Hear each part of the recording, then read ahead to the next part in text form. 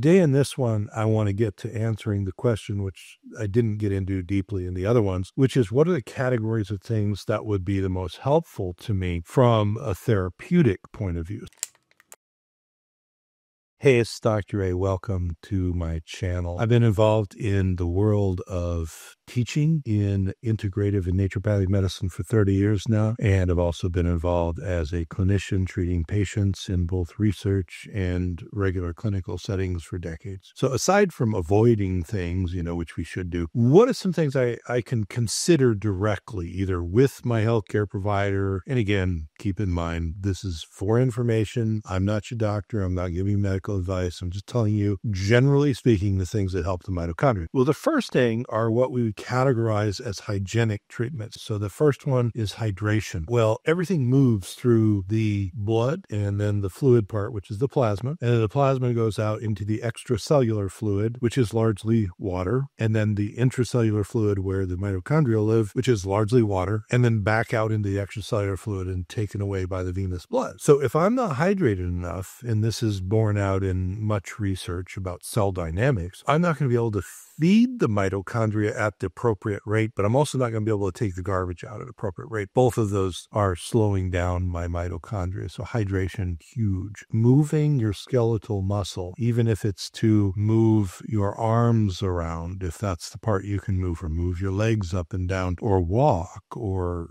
go up and down the stairs or something. The movement, it sort of tags along with the hydration thing, helps with this pumping effect in your body, does other stuff too, sends out signals to help you heal actually by moving your skeletal muscle. But mechanically, it helps with the water, that hydration movement, to feed and then remove the junk from the area of the mitochondria. Well, it helps to pump the venous side, especially of the vascular system, so that you can actually pull away those bad things that you're trying to get rid of. So physical movement. The next one would be to sleep appropriately. By sleeping appropriately, not only do we have better lymphatic drainage in our brain, it helps to sort of drain the metabolic garbage out of the brain and all that stuff, but by sleeping, we help to recharge our immune cells, we help to reset our oxidative reductive levels, and that has a feed-forward effect on the health of the mitochondria. The next are medical things. You should be aware of it. This list could go on and on and on forever. We already said there's some medications that are mitochondrial toxins and stuff. What are medical things that I might have going on in my body that I do or don't know about that might affect my mitochondria? The first one is what sets your mitochondrial rate, the speed they run at. That's your thyroid. So if you have low thyroid, a lot of the symptoms of low thyroid are symptoms of low mitochondrial activity. If you have high thyroid, like Graves' disease, hyperthyroidism, you're going to have signs of too much mitochondrial activity. And so they're going too quickly. So the thyroid directly affects that. So if you have a low thyroid condition, you want to make sure that it is treated medically in a way to keep it as neutral as possible. That will help your mitochondria. The next, which is a little fuzzier, are your adrenal glands, and they produce your adrenal cortical hormones. So things like corticoids and stuff like that. Now, generally, unless you have Addison's disease or Cushing's disease, but normally they're just sort of kind of subfunctional. So if your adrenals are just kind of slow, but they're not diseased, they're not abnormal, they're just slow normal. Again, the adrenal hormones, along with the thyroid hormones, help to regulate the way that the cell works. So again, that might be a functional type of treatment. It might just involve getting more sleep. It might involve getting more exercise. It could involve a million things, but your adrenals get involved in the act. Also, your reproductive hormones, and here it's more about balance. And men or women, doesn't matter. Estrogen, progesterone, testosterone, and all their related things have to be in a balance. And they're not all the same. And of course, male phenotype will skew one way, female phenotype will skew another way, etc. But the bottom line is, if they're in balance, your metabolic rate,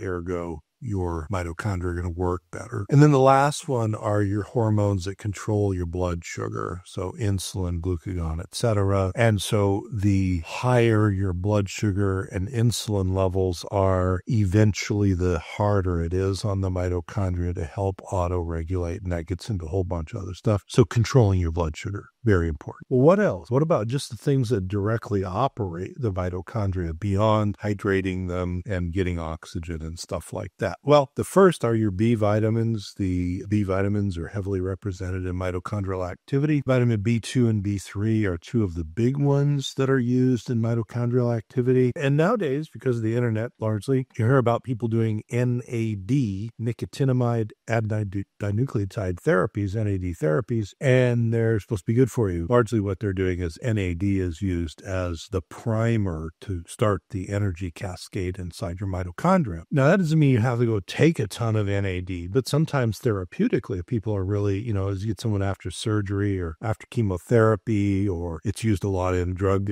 addiction recovery, NAD is, and other stuff. NAD can be very useful. Now, NAD itself would normally be injected, like an intravenous application, but there are oral substances that can convert over to NAD. The simplest and the cheapest is niacinamide. So you've heard of niacin. Its cousin is niacinamide. And why niacinamide? Because it is the closest step to the formation of NAD right before NAD is made. So if you want the cheapest but most bioavailable form of nicotinamide, niacinamide. If you want a precursor to NAD, then nicotinamide riboside or nicotinamide mononucleotide are oral supplements that can be taken to do that as well. So B vitamins and then things that help NAD. Minerals. Now, there's a lot of minerals used in the mitochondria. The one that we often don't think of and talk about is iron, and iron is very important because iron is involved in a couple of steps in mitochondrial respiration. That doesn't mean you need extra iron, because there's a thing with iron where you want enough but not too much. You don't want it too low, you don't want it too high. It's bad on both ends. But if you are anemic, one of the reasons your energy goes down is because your mitochondria slow down. So if you're profoundly anemic, you need to get that fixed. But there's other minerals too. There's trace minerals that are involved in there, and then there's some of the standard minerals you think of. Largely you can get these from food, but also some people will take a multi-trace mineral or a multi-mineral mix, something like that. There's another nutrient substance which we see as a supplement, but it's really a part of your body, and that's coenzyme Q10. That's involved in the ubiquinone step, the CoQ10 step, inside of the mitochondria. So sometimes when people are behind and they're really,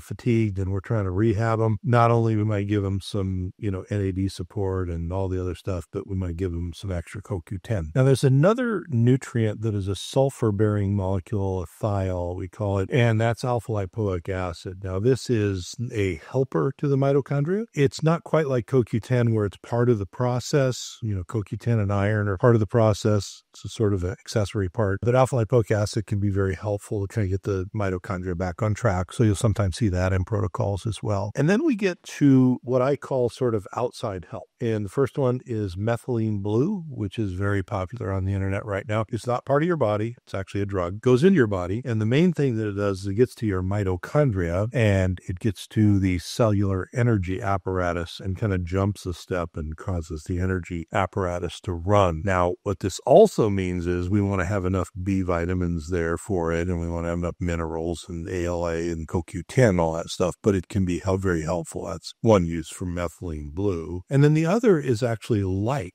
So light from the sun helps you, but also a lot of people will do red and near infrared light therapy, and that actually goes in, and it goes in a similar place to where methylene blue does, and it actually will speed up your mitochondrial activity. So just to recap, we've got our hygienic things, hydration, sleep, and movement. We have our medical hormonal things to consider, would be thyroid, adrenal function, reproductive hormone function, and then blood sugar control. Then we have B vitamins, minerals, and specialty things like CoQ10 and ALA. And then we have outside helpers, red near infrared light, methylene blue, and then there's a host of other things. All right, I'm Dr. A. I hope this answered that question for you. Thank you so much, all you new subscribers. Please do share with your friends, like, subscribe, do the notification bell, and I'll see you on the next video.